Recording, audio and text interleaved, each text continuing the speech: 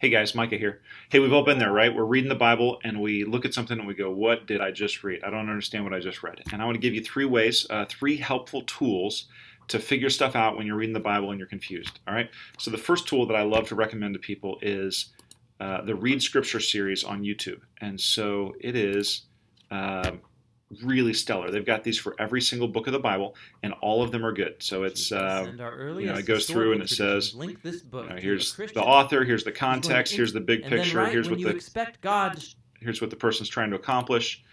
Goes through and shows the outline of the book, and then by the end, let's see if I can get a complete thing here. By the end, it just says, this is what's going on, and here's the whole book, here's what's going on with it. And so it's really a fascinating tool. And I tell you what, I've got a Master of Divinity degree.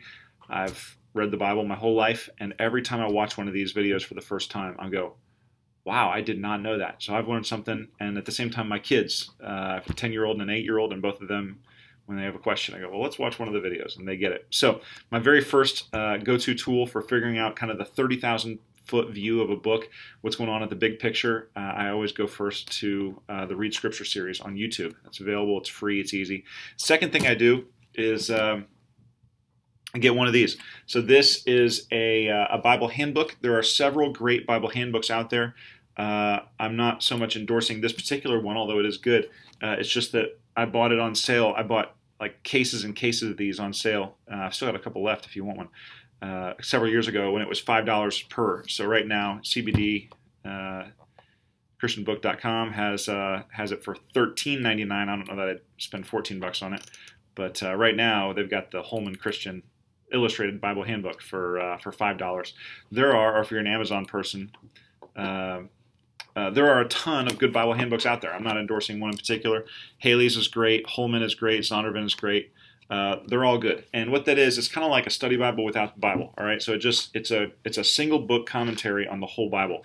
When I was getting ready to go to seminary, when I was going to college, decided not to go to Bible college. My dad told me, he said, "Look, get yourself one of these." I think he gave me Haley's. I had an old blue Haley's, previous edition, and he said, "Get you one of those and read it, and it's worth like a year of seminary." So I was like, "Okay." So I did that. It was really amazing how much stuff is packed into one of these books. So it's definitely worth it. That's the second tool I go to when I'm reading something. I go, what is that? I always look and see if there's something in here. And the third tool, and this is really what I want to spend time talking about, is this great online resource called Lumina. And Lumina is a part of Bible.org. It is fantastic, and it all exists just for free. You don't pay for it. You don't sign up or anything. Just for you to be able to find great information about the Bible. So let me show you three things you can do on Lumina, 3.5. So the first thing, I always get a little bit annoyed when preachers, including myself, say things about like, oh, well, in the Greek it says this. And what really annoys me is when they're like, you know what it really means in the Greek? Well, what it really means is whatever it says. That's why they translated it that way. Bible translators probably know more about Greek than you do. But a lot of times you go, well, I wish I had some idea of what was going on. So I was actually just over here. I was looking at Mark 1:14, and there's this great verse. It says, the time after John is in prison, Jesus went into Galilee, proclaimed the gospel of God. The gospel of God. He said, the time is fulfilled, the kingdom of God is near. And I was curious about that word time. I was like, time. What about time is fulfilled? So if you look here, if you go to lumina.bible.org, I put in Mark 1.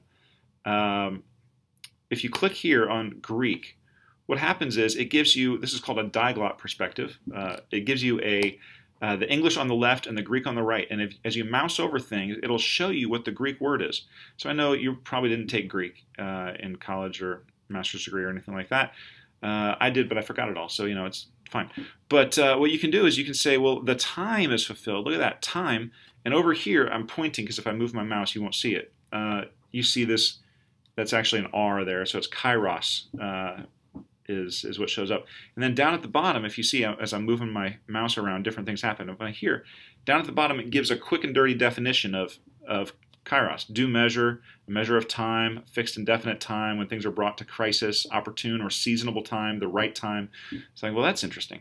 But there's this great thing. If I left click here and click on this little search function, I can do what's called a word study. I look at the word study, and it says hey, look, this is the word that's used, and here's how it's used. So I can go through and go, the time is fulfilled, the kingdom is near, repent and believe the gospel. And then it gives all this stuff. So this is really useful. A lot of times when I go, I wonder what the Greek, I mean, I know it wasn't written in English originally. I wonder what the Greek word is. But there's one more thing that is really great about this, is if I go back over here and I say the time,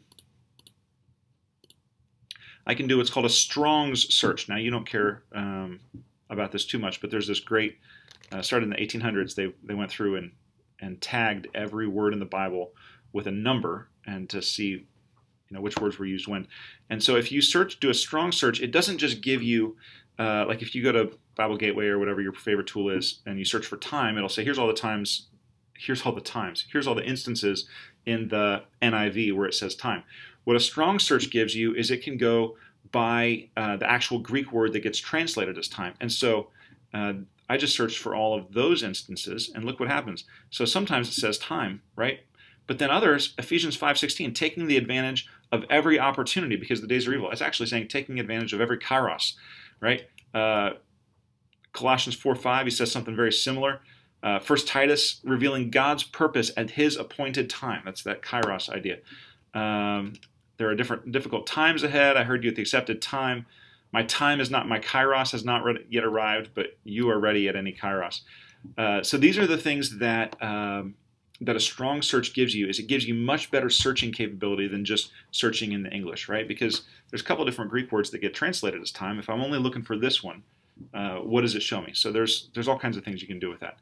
So the last thing that I really love about Lumina, and this is actually probably should have been the first thing, but I was focused on this other.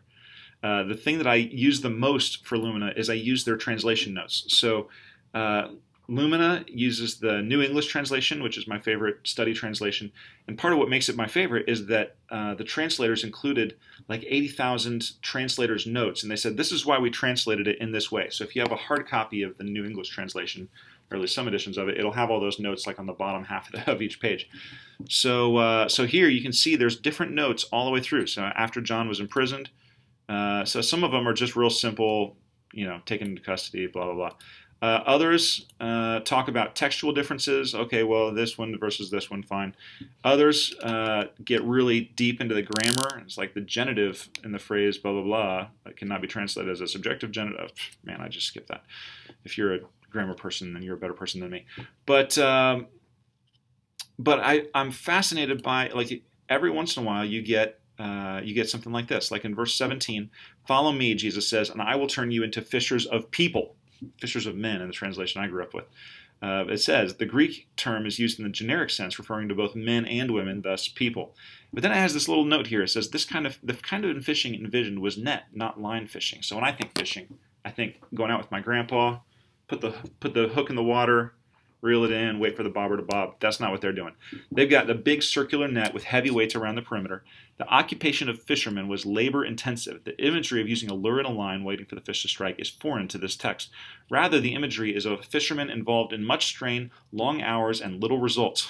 That's what Jesus is saying. He's like, hey, Jesus' point may have been one or more of the following: the strenuousness of it, the work ethic required, the persistence and dedication, the infinite value of the new catch, and perhaps an eschatological theme of snatching people from judgment. It's like, I'd never thought of that until I'd read this note. And then it says this: if the last motif is in view, catching people is the opposite of catching fish. Catching people is the opposite of catching fish. The fish would be caught, killed, cooked, and eaten. People would be caught so as to remove them from eternal destruction and give them new life. And I think that is a whole lot of stuff that I've never thought about for one little phrase: fishers of people, fishers of men.